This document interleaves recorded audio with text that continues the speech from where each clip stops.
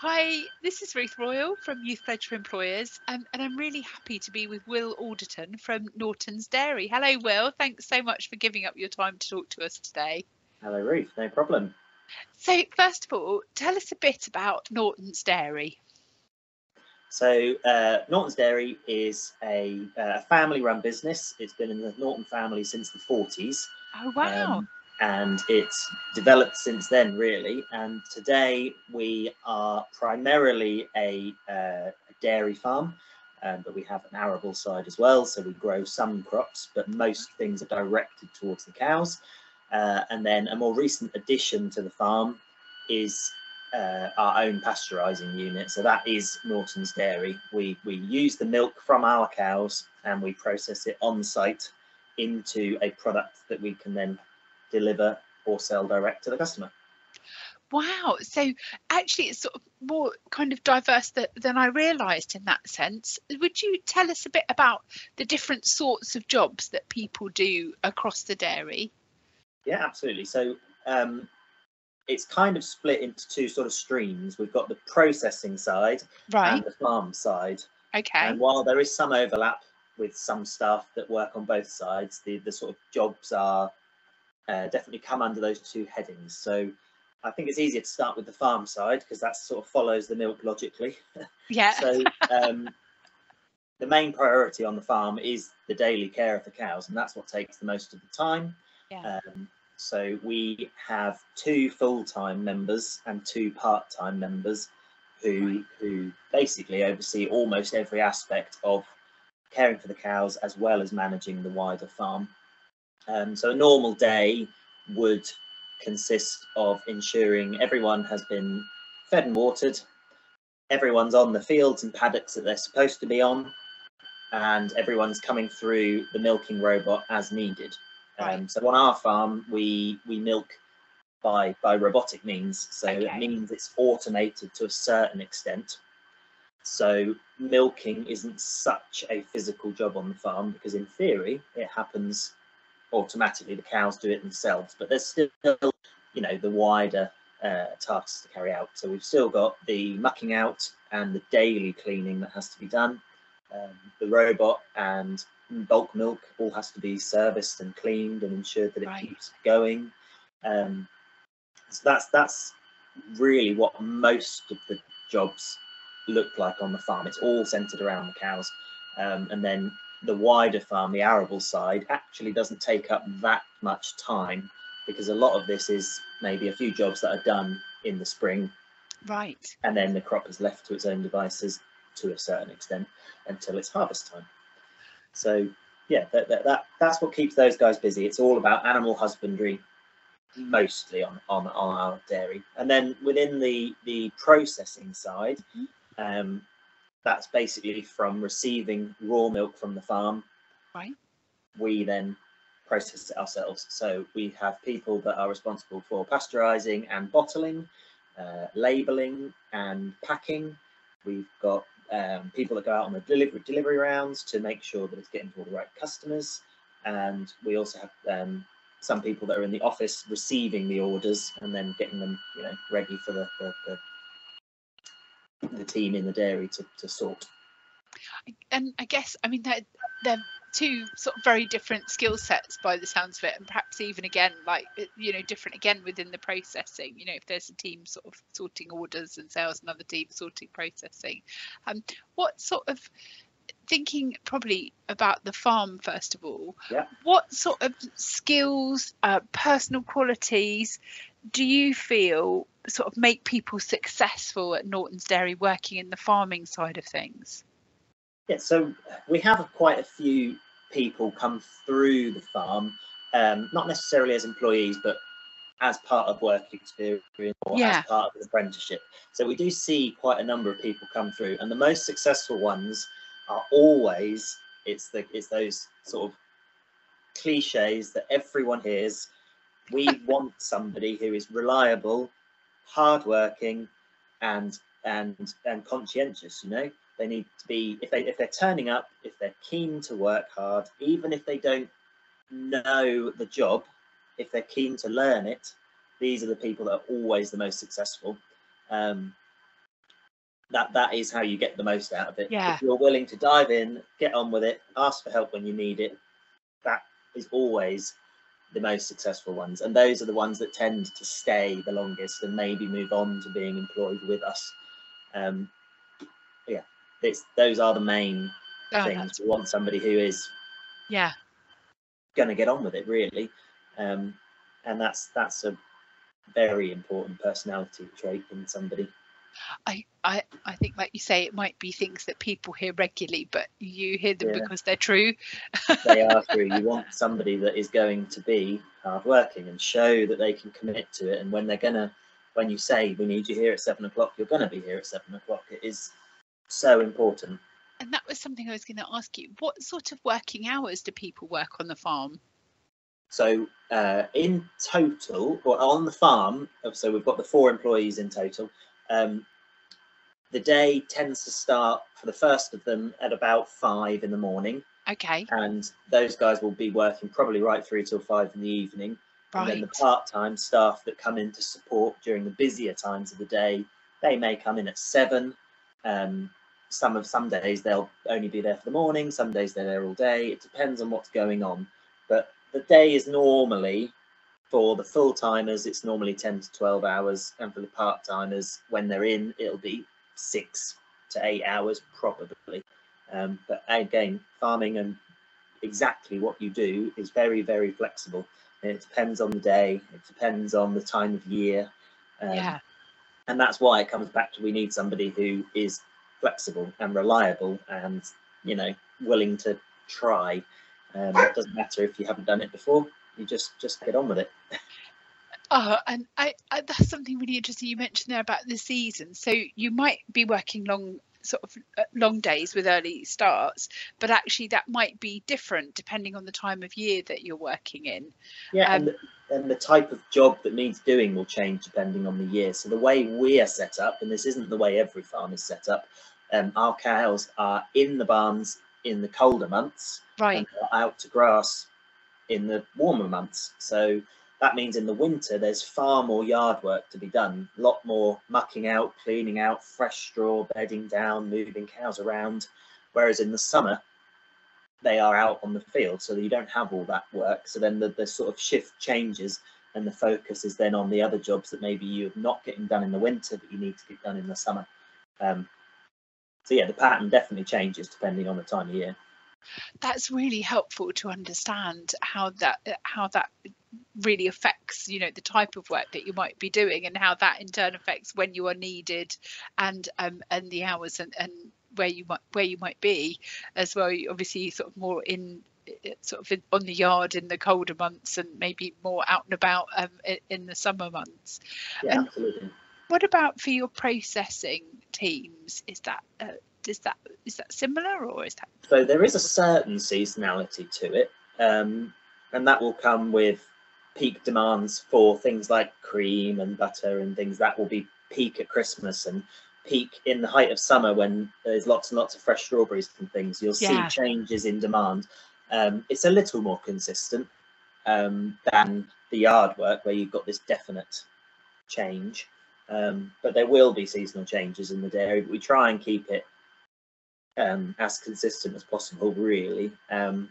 But a lot of the like we were saying about skills on the farm, those are the same skills we look for in somebody in the dairy. You need somebody you can rely on, you need somebody who's going to work hard, and you need somebody who is going to take initiative and not be afraid to say, actually, I don't know what to do here, can you show me? Yeah. Fine. You know, that's exactly what we want in someone we can rely on. With the processing side of things, well, what might somebody's sort of typical day look like if you were if you're working in the dairy? Yes, so the everyone that works in the dairy is part-time. Some maybe are heading towards 30-35 hours in a week, while others are only at about 6. It just depends on who they are and what job they're doing. But that's because of the nature of the processing. We pasteurize to order, so our raw milk comes from the farm in the morning and is processed and packed and sent out on delivery that morning. Wow. So a typical day for somebody in the dairy would be arriving around 7, get the pasteurizer on, get the milk coming through, and you will be date stamping and labelling ready for that session, because you'll know how many of each type you're producing. And then it'll be a case of getting everything into its bottles or packets or whatever. We're quite hands-on. We don't have a huge automated system. We are filling the bottles manually on a bottling machine. We are putting the caps on manually. We are labelling manually. We're crating manually, moving it into the fridge, then loading the van, and that all happens pretty much as a production line. And then it's straight out on delivery. Wow. So, and then following that, you've got a couple of members of staff that will go out on the delivery, and a couple that will remain back and do the clean down, because obviously with a food product, it has to be properly cleaned and sterilised at the end of every single shift. And so then you'll have some that stay back and ensure it's clean, ready for the next day. Gosh, that sounds very busy and also very interesting in terms of kind of getting that, and then seeing that journey, the milk coming through and then getting it in the bottle and then getting it out the door to people. That sense absolutely. of like, we've got every step is done on the farm. We've got every step straight from the cow and onto the shelf.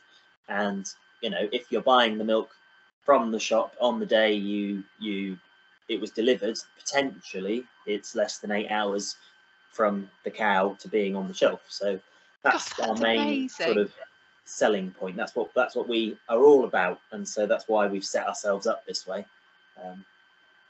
What do you think? What do you think makes sort of these jobs interesting or good jobs? What have you liked about your job over time? Because I'm guessing you've done this type of work for a while. Yeah, I've been part of the farm for nearly 10 years. I've been working more in the past sort of 3 to 5 years on the farm, and I'm involved in most areas, sort of helping where needed really, and then overseeing certain things. And I think the best thing for me about it is so varied. There are so many different sorts of jobs that need doing, but if you're willing, you know, you can have a go at lots of different things. So we've got members of staff who will go from processing in the dairy in the morning to working on the farm in the afternoon. So they're doing the process backwards almost, but they're seeing all of it, so they're involved in all of it. Yeah, it's definitely the variety. That's what I would say is good. And you know, with farming and with a lot of jobs and industries, you don't know what's going to be thrown at you, and so it keeps it interesting. We have other sort of smaller enterprises that come as part of the farm. So we do offer tours and visits for school groups and other community groups. Oh, fantastic. And while that doesn't take up a huge amount of our time in a year, it's all part of it. And so I deliver some of the tours, and so do some of the other members of staff. And so that's nice. It's always nice to welcome a different generation or people from outside the farm just to see what we do, really. So yeah, another aspect that's varied. Oh, absolutely. It sounds that that though you might think of just one thing, but there's actually lots of different things happening there. Do you think as well?